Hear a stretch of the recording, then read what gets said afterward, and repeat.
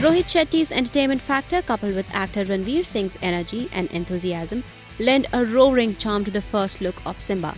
However, now, the filmmakers confirm that Saif Ali Khan's daughter, Sara Ali Khan, has been finalized alongside the livewire.